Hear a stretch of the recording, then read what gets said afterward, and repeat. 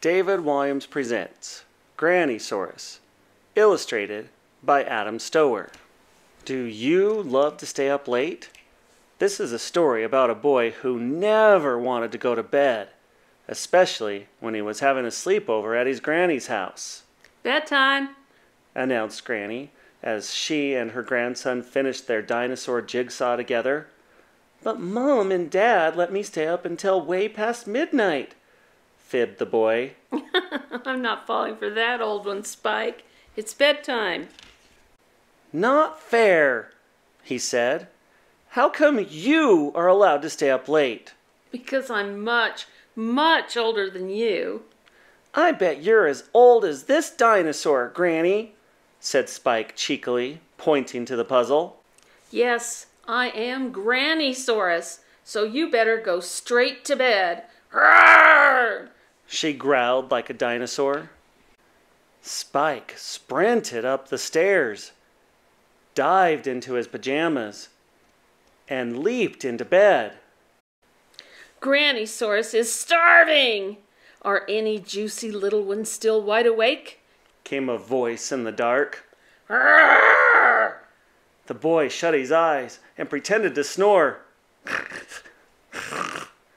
Then Spike opened one eye and spied the shadow of a dinosaur. He yanked the covers over his head and tried to sleep. However, he woke up to find his bedroom booming. Doo, doo, doo. The whole house was pulsating with music and flashing lights. So he tiptoed down the stairs and opened the living room door. Granny was having a party, and Spike was not invited. It was a dino disco. Grannysaurus was behind the decks, spinning some banging tunes. Well, she was a Spinosaurus. Dinosaurs were moving. Dinosaurs were grooving. Still in his pajamas, Spike joined the party. He boogied with a Brontosaurus. He strutted his stuff with a Stegosaurus. And he got down with a Gigantosaurus.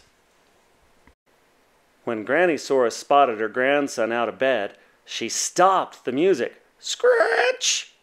Oh, moaned the disappointed dinosaurs. Spike, go back to bed, ordered Grannysaurus. No, replied Spike, crossing his arms. I'm going to stay up all night and boogie.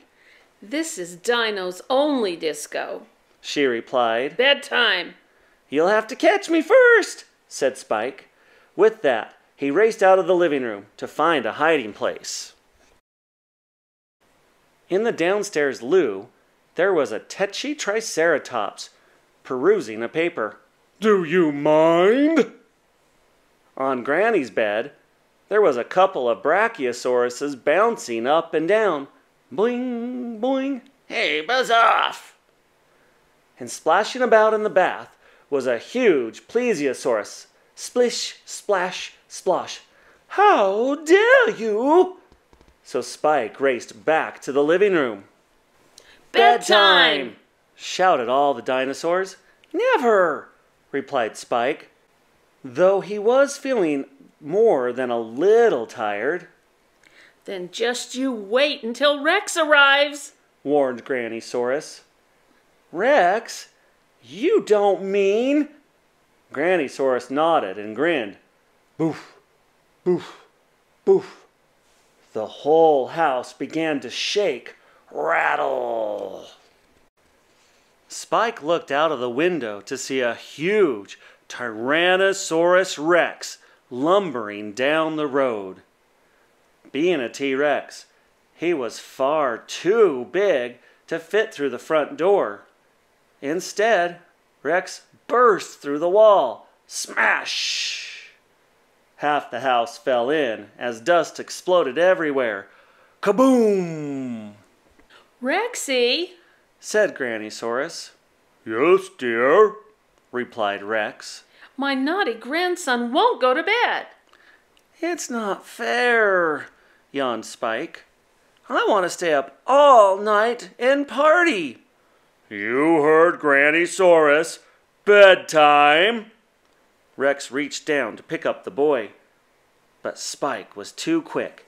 He charged up the stairs before leaping onto Rex's head. You can't catch me now, he exclaimed. When Grannysaurus stomped up the stairs to grab him, Spike surfed down the dinosaur's back. Woohoo! Send him to bed, Rex, called out Grannysaurus. Right you are. When Spike reached the end of the dinosaur's tail, Rex flicked it. Whip! The boy was shot into the air. Ah! Spike soared high up into the night sky. Oops, muttered the T-Rex as they all watched him go. The dinosaur had flicked his tail so hard that Spike zoomed all the way around the moon. Whoosh! Before tumbling back to Earth. No! By a stroke of enormous good fortune, the boy crash-landed straight back onto his own bed. Thump! Oof! Now go to sleep, called up all the dinosaurs.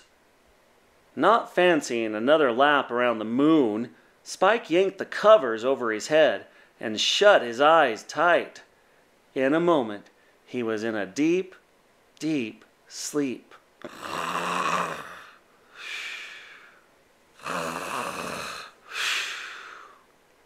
From that day on, Spike went to bed ridiculously early. He was determined to be fast asleep before the dinosaurs came out to play for the night. As should you. So come on now. Bedtime. The end.